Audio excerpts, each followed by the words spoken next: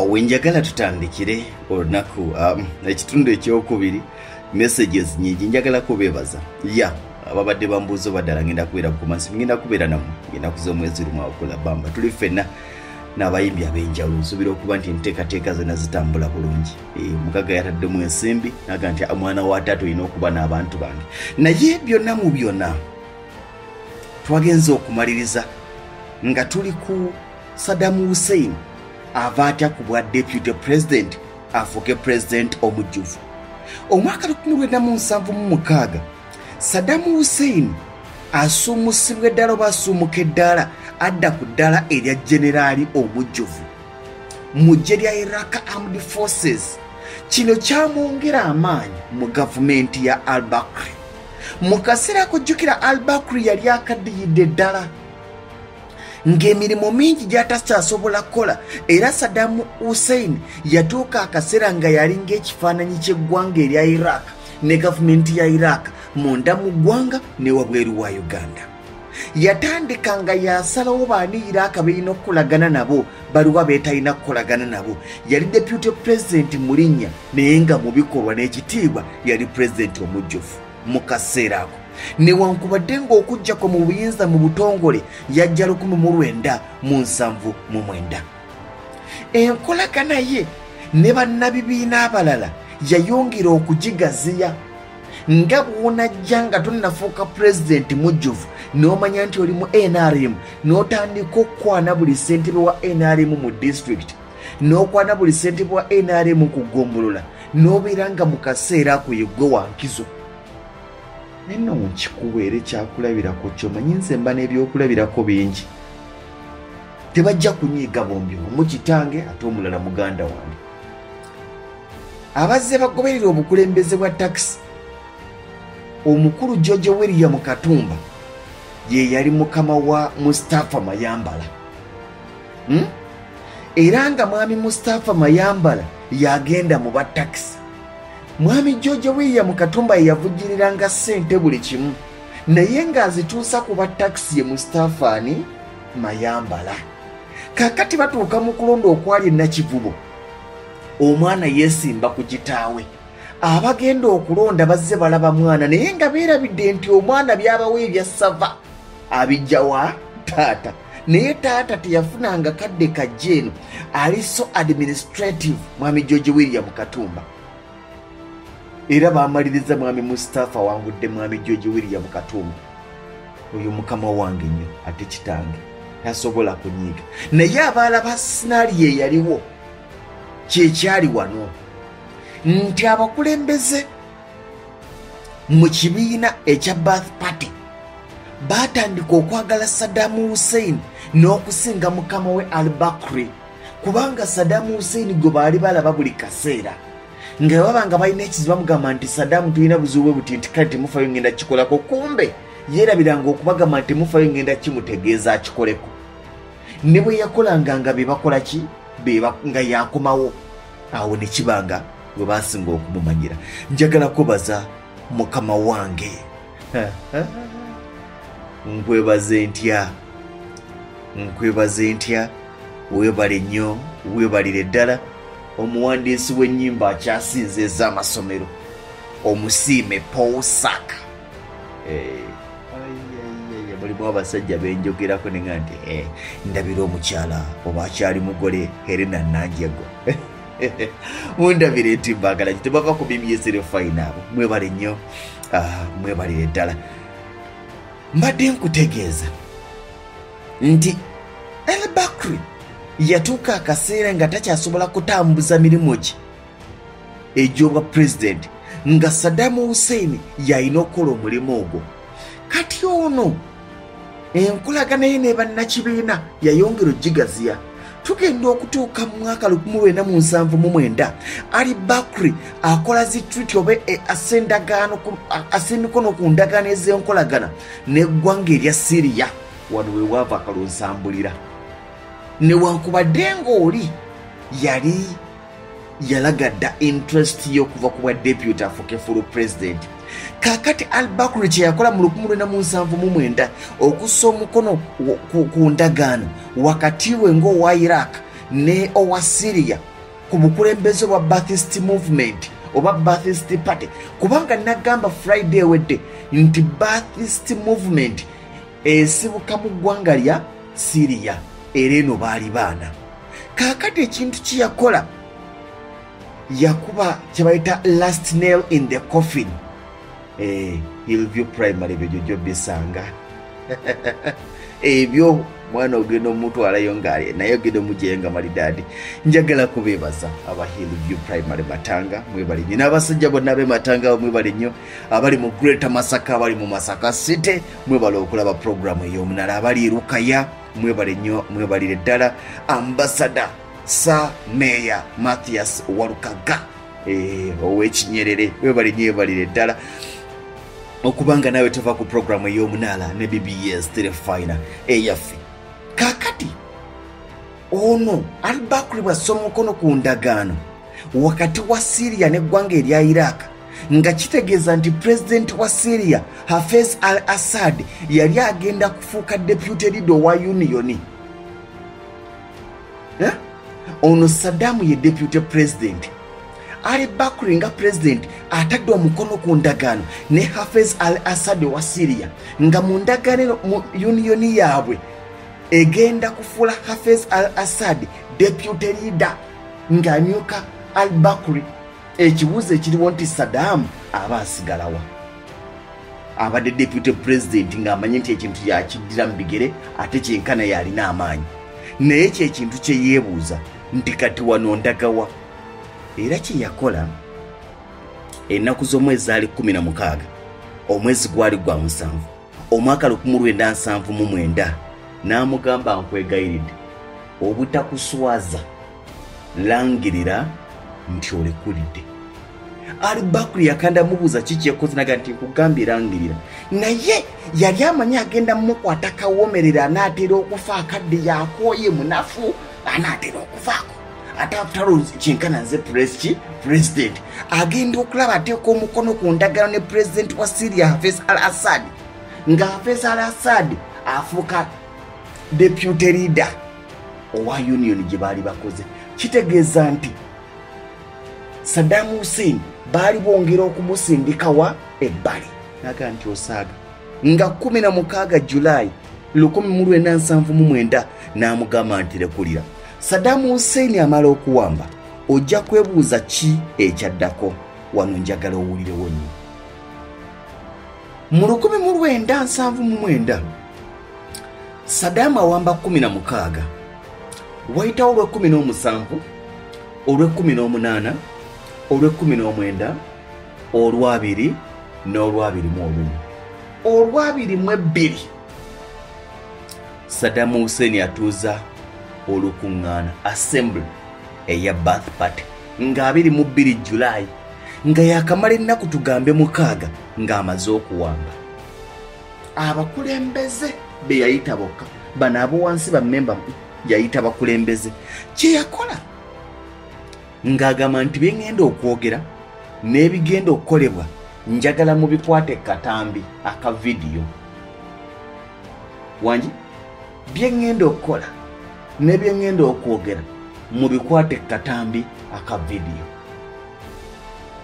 Saddam ng'agamba nti azudde kiwandiise 50th column oba akabondo kyaita 50th column kwe kuba nti mulina kye mugoba naye nga kuliko ali mu mmwe bwe mugoba ekintu ate abalya mu lulime abalima empindi ku mabega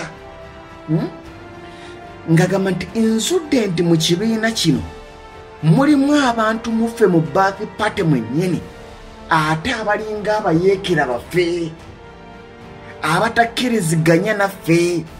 Era bw'amala okwogera ebyo alagira omusajja we Muhi Abdel Hussein amugamba nti njagala osome amannya gaabo abayeekera baffe njagala okirowoozeemu.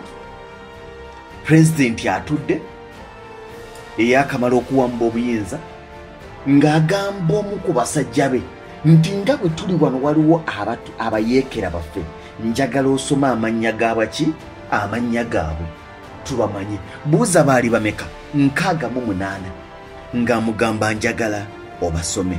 Era olwamala okubasoma nga bagamba nti bano tebabadde royo eri kibiina. Era buli gwe tusoma fuluma omwomu. Omanyi okusoma nga kebakusoma ng'ofuluma, kebakusoma ng'ofuluma. Akasajja kateeka bannakibiina abakulembeze b'ekibiina ku pressure nga buli omu yeebuuza nze nzirako. Buli gwe yateebereza okuba nga tamukkiririzaamu wadde okukkiririza mu bukulembeze bwe yamuteeka ku lukalala. N'alagira Muhyi Abdul Hussein nti njagala obasome nga kamera zibatunulamu. Nga naye mwali takyali deputy president, yakamala ennaku 6 ku bwa president yawambye. Njagala weebuuza owulira otya mu kaseera ako. Buli eyafulumanga poliisi wabweru yabanga emulinze ng'emukaba mu kaduukulu, ng'olukalala lwonna lumaze okusomwa n'ayimirira ku maviige n'akwata emizindaalo 2 n'agattako akookusatu ke baali bamuteze ku podium n'ayozaayoza abaali basigadde munda mu lwo. Mwebale nnyo okubeera royo eri ekibiina.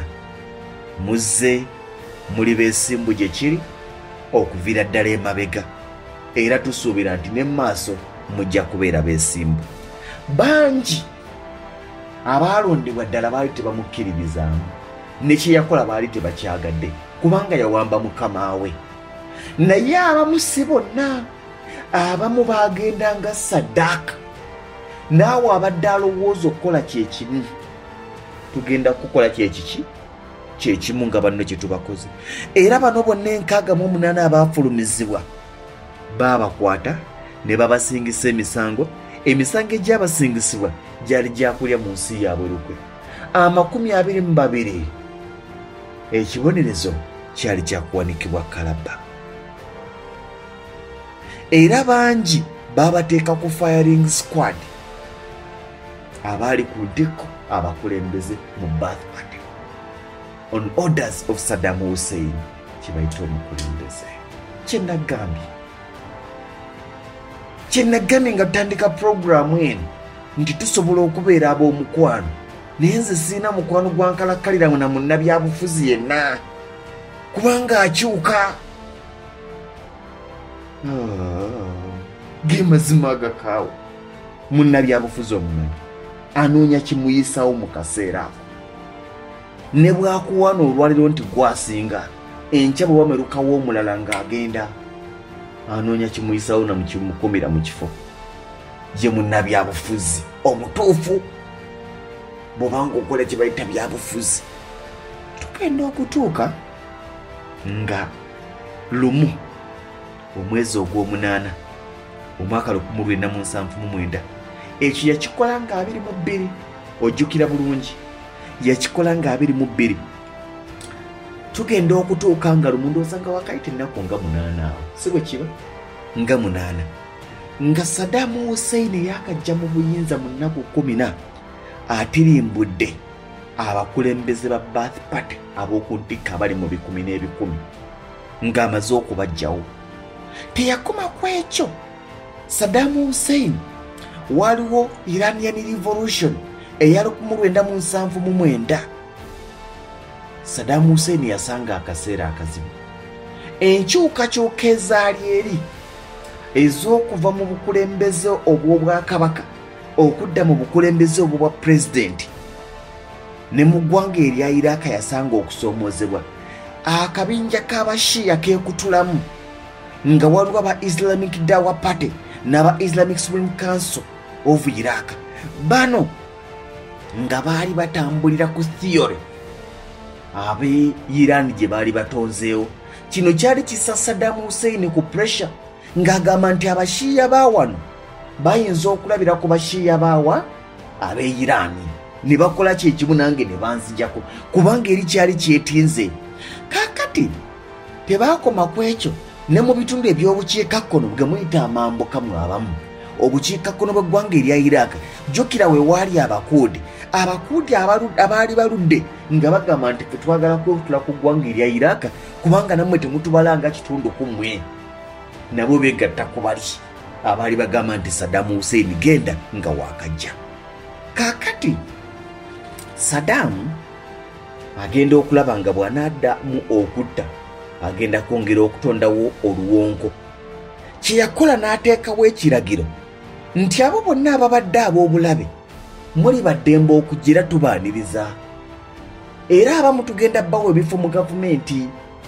Obubinja obubadde obw'obulabe tugenda bbawa ebifo mu gavumenti, era n'ekifo ekya birth party kiri open eri bannansi bonna ab'eggwanga erya Iraq regardless of your background.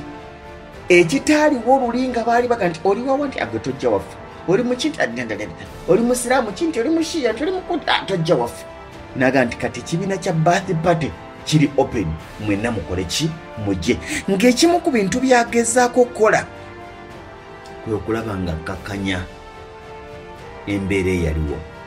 Tugenda okutuuka mu mwaka gwa 1974 omusajja gwe bayita Taha Yassin Ramadan, ono yali mukuudi naye ng'ate wa birth party. Obanki kunyonyole ntya nti kisobola okubaawo ne weesanga nga gwe toyagala baakabira eyo, naye ng'ate mu baakabira b'otayagala oyinayo basajja bo abakuwa olugambo abakola ki. Kati newankubadde nga abakuudi tebaayina bwogerero mu ggwanga erya Iraq ku luyi lwa Saddam, naye yayinayo omusajja Taha Yassin Ramadan, ono yali fanfe owa Saddam Hussein, era ono ye yali akomandinga People's Army. People's Army ye yali evunaanyizibwa ku byokwerinda eby'omunda mu ggwanga. People's Army, kati People's Army era yakolanga counterweight eri obubinja bwonna obwali bugezaako okwagala okuwamba, nga kasita bamanya nti gwe olina omupango ogw'okuggyako pulezidenti nga People's Army yegenda okukolako. Ng'ovudde ku People's Army, akasajja akatondawo Department of General Intelligence, ate eno yali yamutawana nga People's Army bweremererwa. Eno ogwayo gwali gwakukwata, okusiba, okutulugunya n'okutta. Eyo yali Department of General Intelligence, ng'ogwayo okukwata, kusiba, kutulugunya, kutta. Saddam Hussein yalina hafu younger brother we, muganda w'omulenzi naye nga si mu taata y'omu, bamuyitanga Bazan Ibrahim al-Tikrit. Ono yali komanda owa Mukabarati, oyo ng'asinga ne Saddam Hussein obukambwe. Tuli mu nnaku za Saddam Hussein, ndowooza tulinga mu 15 nga yakajja mu buyinza, si bwe kiri, naye ate akate katukudde. Katugende butereevu mu mawulire, katugende mu mawulire, tugende butereevu. Tunaatandikirawo ne Saddam Hussein, biki bye yakola. Okimanyi nti Saddam Hussein ku mulembe gwe yategeka akalulu emirundi 2, naye nga talina gwavuganya naye, ng'olina kulenda yes oba no, omwagala oba tomwagala, nga yekka yali ku ballot paper. Okimanyi nti Saddam Hussein yategekako akalulu n'agamba nti bonna ba registered voters balonze bonna, tekuli yali mu ddwaliro, tekuli yafa, ba registered voters naga nti bonna balonze. Va ku kyabonna okulonda naga nti bonna balonze, balonze nze.